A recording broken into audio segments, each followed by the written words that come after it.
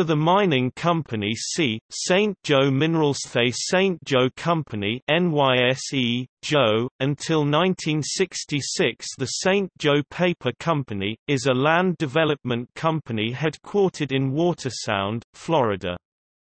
The company had been headquartered in Jacksonville, Florida, United States, and is Florida's second-largest private landowner, owning about 567,000 acres in the state as of November 2012.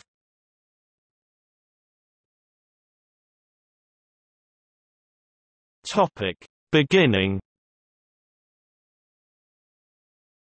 The company was founded in 1936 as part of the Alfred I. DuPont Testamentary Trust by DuPont's brother-in-law Edward Ball. Prior to its establishment, the trust had already begun land purchases, making its first one in 1923. During the land booms in South Florida, the company acquired still cheap land in the Florida Panhandle. In 1933, DuPont purchased the Apalachicola Northern Railroad. Apalachicola Northern had extended its network from Chattahoochee to Port St. Joe, Florida, in 1910, hoping to take advantage of increased shipping trade through the Panama Canal. However, when the Great Depression hit, business dropped off significantly. DuPont purchased the struggling railroad and made plans to use the infrastructure to build a paper mill, leading to the foundation of the St. Joe Company. DuPont drew up elaborate plans for the development of his mill town as the model city of the South, but died before it could be completed.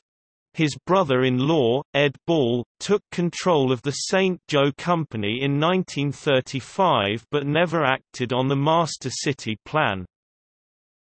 Construction began in 1936 and from 1938 to 1996, the company operated a paper mill at Port St. Joe, as St. Joe Paper Company. Land purchases continued throughout the 1940s and 1950s, often for mere dollars an acre, and St. Joe eventually owned more than 1 million acres, 4,000 square kilometers. The company invigorated the local economy following the Depression, employing thousands at its paper mill, but wreaked havoc on the environment. The mill released sulfurous exhaust from sulfate pulping and dioxins, an unintended toxin generated by the chlorine bleaching process used to make white pulp. By the 1950s, the company was drawing 35 million gallons of water a day from the Floridan aquifer, seriously depleting the water table. St. Joe Paper also clear-cut millions of acres of old-growth forest, engaging in silviculture to replant the areas with slash pine.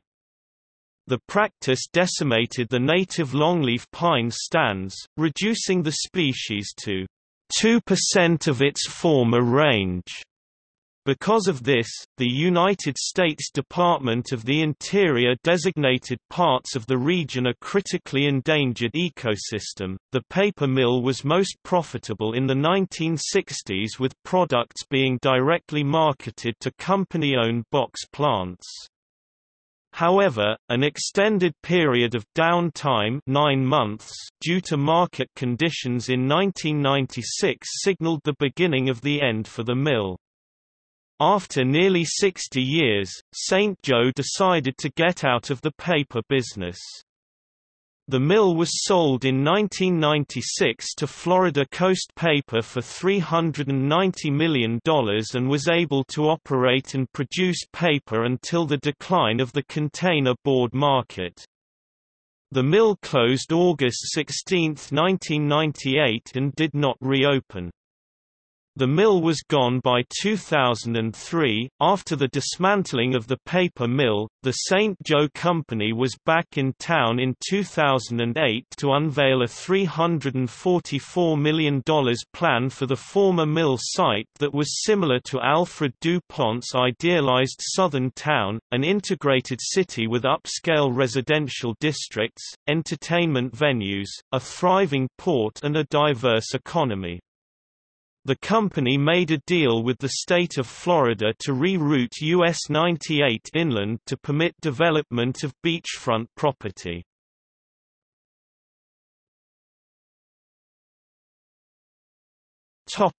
Talisman Sugar Corporation. St. Joe acquired the Talisman Sugar Company in 1972, which included almost 50,000 acres (200 square kilometers) in Palm Beach and Hendry counties in the Everglades. St. Joe received negative publicity for their South Florida sugar cane business from labor unions and environmental groups, including by Cesar Chavez of the United Farm Workers. Additionally, pressures over environmental damage led the company to strike a deal with the federal government and state of Florida to sell its sugar business as part of an Everglades restoration project. Florida paid $133.5 million in 1999 to St. Joe Co. for the 50,960-acre (206.2 square kilometers) Talisman sugar plantation. As part of the deal, the company continued using the land for an additional 5 years, during which it contracted the land to Florida Crystals and other sugar growers. In order to utilize some portions of the Talisman property which were not contiguous, land swaps with other sugar growers were necessary. Some of St. Joe's most profitable deals came from selling conservation land to the state. A total of some 90,000 acres (360 square kilometers) were purchased by the state for $182 million. That works out to an average of over $2,000 per acre. Not a bad return on land that, according to the company website, was often purchased for mere dollars an acre.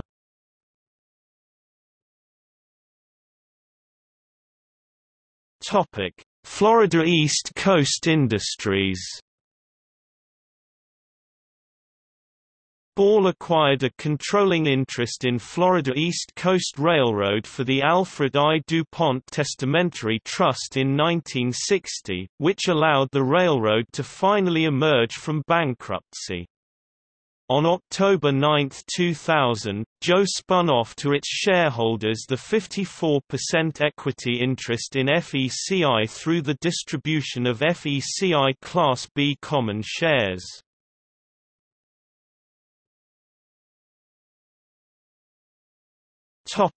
Post-Ball era. Following Ball's death in 1981, the company began to sell off its industrial operations and focus on land development. As a developer, St. Joe has distinguished itself as catering to more well-heeled clientele, but has also established a reputation as more environmentally friendly than the company under Ball. Pete Rummel, formerly chairman of Walt Disney Imagineering, was hired in 1997 to lead their real estate business and became chairman and CEO. St. Joe built a 140,000 square feet (13,000 square meters) corporate headquarters on the St. Johns River in downtown Jacksonville in 2003. At the groundbreaking, Rummel said, "This is an important milestone for us. We don't get a lot of revenue from the city of Jacksonville, but it's important to who we are and what we are." The company subsequently moved its headquarters to Watersound, Florida. The company operates through 4 segments: Residential real estate develops large-scale, mixed-use resort, seasonal and primary residential communities, as well as selling housing units and home sites to retail customers and builders. Commercial real estate develops and sells commercial properties, including retail properties, multifamily parcels, office parks and commerce parks. Rural land sales markets parcels for various rural residential and recreational uses in northwest Florida. It sells parcels of undeveloped land and developed home sites within rural settings. Forestry grows, harvests and sells timber and wood fiber. Its products primarily include pine pulpwood, timber and cypress products. Since the national downturn in the real estate market in the mid-2000s, the company's sales suffered, with earnings dropping off by 60% in 2006. As a result, the company cut its workforce, exited the homebuilding market and sold its office holdings, which included the corporate headquarters built in 2003. In the late 1900s, St. Joe began to sell timber land in rural areas after deciding to focus on community and commercial development. Rummel departed in August 2008 and was replaced by Hugh Durden as chairman of the board. Durden was also chairman of the Alfred I. DuPont Testamentary Trust since 2005. In December 2009, the company acknowledged selling two large developments at a loss, which they characterized as non-strategic. The transactions were intended to take advantage of federal tax rules on losses from the sale of assets. On March 18, 2010, the company announced plans to relocate their corporate headquarters to a site near the Northwest Florida Beaches International Airport when their current lease expires in 2011. Most of the company's land is located in the Panhandle and their success depends on development there. At the end of February 2011, St. Joe announced that Britt Green had resigned as CEO and president of the company. The company's largest shareholder, Fairhome, disagreed with management's asset development plans and sought to replace certain board members. Green and three other members will announce their resignation from the board within a few days. Two members from Fairhome and former Florida Governor Charlie Crist will replace them.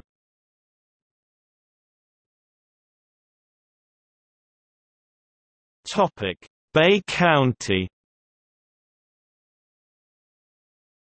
The company began marketing the Panhandle region as Florida's Great Northwest, and was the major force behind plans to relocate and dramatically expand Panama City Bay County International Airport in the hope that a larger airport would attract wealthier home buyers. St. Joe owns about 78,000 acres (320 square kilometers) of land in the area surrounding the new airport site, and has announced plans to build 5,800 homes and 4,300,000 square feet (400,000 square meters) of commercial space. The company has also offered to donate about 40,000 acres (160 square kilometers) for preservation. The project attracted quite a bit of opposition, including taxpayer and environmental groups who pointed out that the current airport was operating at only half its capacity, with 12 outbound flights a day, and argues that the new facility would primarily benefit one developer, at taxpayer expense. The new airport was approved and construction began in 2009 on 4,000 acres (16 square kilometers) donated by St. Joe. The Northwest Florida Beaches International Airport opened on May 23, 2010 northwest of Panama City. Since construction, the new airport has seen much heavier use than the old one.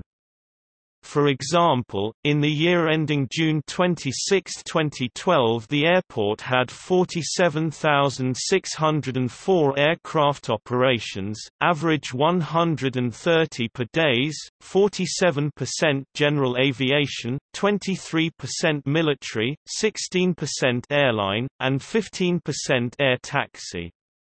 110 aircraft were then based at this airport, 78% single-engine, 14% multi-engine, and 8% jet.